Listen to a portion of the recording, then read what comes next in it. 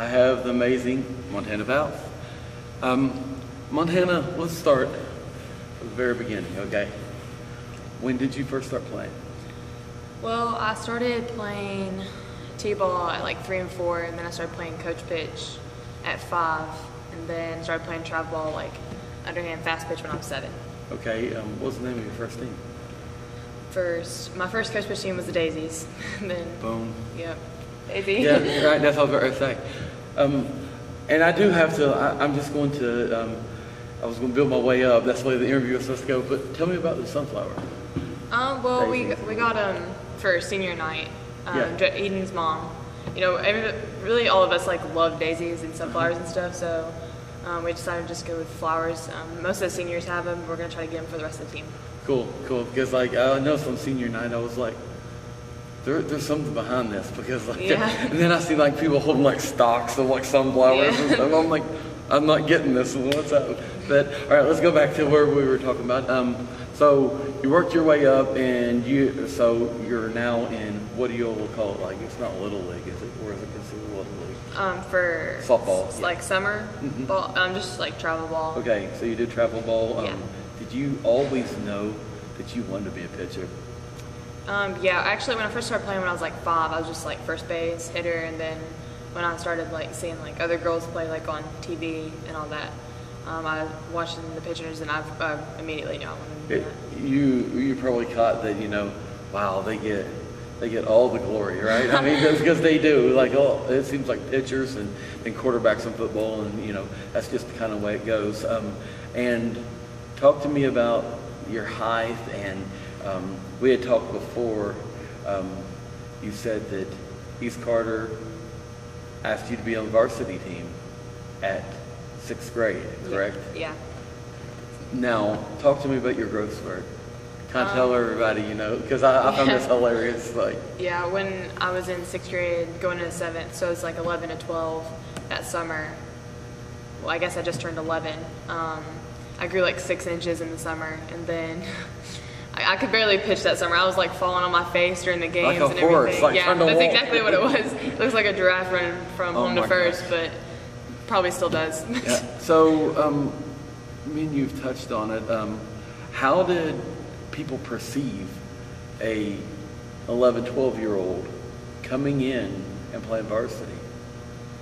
Well, like everybody here was they were welcoming. You know, they were just like, well, it's another player, you know, let's just go for it. So all the seniors, juniors, sophomores, freshmen, I mean, everybody that was older than me was always like helping me out in any way they could. That's so cool because like I would, you know, especially this day and age, I mean, you don't get, you know, too many people, you know, congratulating others and doing those things that, you know, really not only softball but any sport should do. And they congratulated you and welcomed you with open arms, and nobody got upset. And we're living a perfect world right now. Yeah. Okay, so and that's kind of way your softball career has been. It's like almost living a perfect world. You know, you have worked your butt off to be where you're at, and you play all year round, correct? Yeah.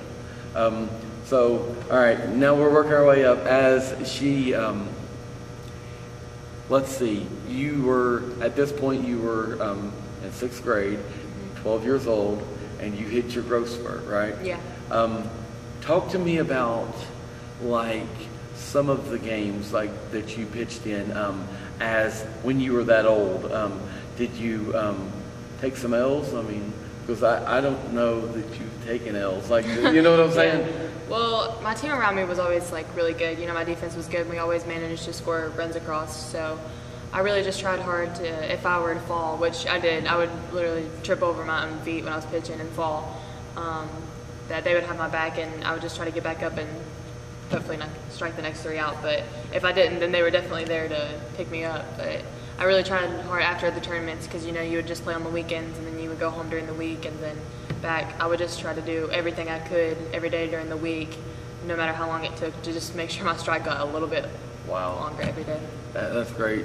Talk to me about your first home run you ever hit over the fence. Honestly, I don't really remember that well, but See, man, this is what I'm talking about, man. I mean, come on. Well, Yeah. when I was little, like She was 4. No, no, I wish, but no. When we were like 7 or 8, we would play on like those 140-foot fence. Like our very first tournament, we were like, "Oh, come on, this is like small." And then like you're hitting, and then it's just like only goes through the grass. You're like, "Oh wait, maybe softball's like a lot bigger than this." Right. Yeah. But I would probably say the first one was probably no. I remember now. It was in an indoor tournament that was. It was a 200-foot fence. It was like the Pinnacle or something, like somewhere in Ohio, because we played year round, so it was like in December, and it was when my travel ball tournament was there. That's cool. That's cool. How many losses do you know that have you had in your varsity career? Do you know? Are you a numbers person? Honestly, I don't really look at stats and numbers all that well. I mean, people will throw out that we've won so many games, and I really haven't been paying attention. You all do, like we've talked, you do one game at a time, man. Yeah, exactly. You don't even know that you're on a 25-game winning streak. Yeah, you don't really look at it as a streak, though, because like every team you play, especially at this point, is going to be good. So you're not going to be like, well, worried during the game, like, oh gosh, what about our streak? I mean, no, you're just playing pitch by pitch, really, as far as not by game, but pitch by pitch. So, first letter of intent was where? Actually, I was thinking about this, and it was my seventh grade year. I got a letter an email to one of my coaches from Michigan State. Oh, so it wasn't what you told me last time, right? Yeah, 7th grade was Michigan State, but my first visit in 8th grade was Ohio State. Wow. That's around the time that Alabama. Some nice company, right? Yeah. So you just mentioned Alabama. As everybody knows, she's already accepted and she's ready to roll next season with Alabama. So talk to me about and I think that you probably narrowed it down to at one point you were just like, okay, I like to get this out of the way before my senior season, right? Eventually, at the time that I committed, early recruiting was just like getting there when everybody started. Before the new rule came that you had to be a junior or senior before you talked to them, they were committing sixth graders, which I don't agree with that because I feel like you don't know even if you're going to play softball when you're that old. Break a leg or something. Yeah, if you never know. But I knew that I was going to go or try to go a long way with this, so I was just like, Alabama is where I want to go. So what about the whole Florida thing? Me and you talked about. So you went down to Florida. You said everybody sees Florida as being luxurious, and So how many times did you go to Florida? I went on a camp first. They invited me to a camp, and then I went to a visit. Yeah, I went on a visit my 8th grade year. I want to say 8th or freshman. I bet that's just like crazy. Like, okay, you're here in 8th grade, or you're at East Carter Middle, and you're like, okay, I gotta take a trip to Florida. You know what I'm saying? Like, I was filling all these excuses out in the office. I was like, look, I'm not gonna be here Thursday or Friday, but that's hilarious. Like, and so you've made your final decision to go to Alabama. So talk to me about it. How did you come to the realization, okay, I don't want to play for this school or this school. I know that this is what I want to do. Well, I just knew that Alabama, their coaches, everybody says that their coaches and family atmosphere that they, when they commit or sign to a school. I think a lot of schools say that though, right? Yeah, a bunch of them say that, but really all the girls there was like, what you see is what you get. Like, when you see the coaches, it's like, you'll see them showing out a girl during the game, but I mean, it happens. They're not going to fake just because you're there. Right. Yeah. Which it meant a lot though that they said that, and just the way they acted. And I really want to try to be a coach after I graduate. That would be cool. And I really think that they can help me along with that too.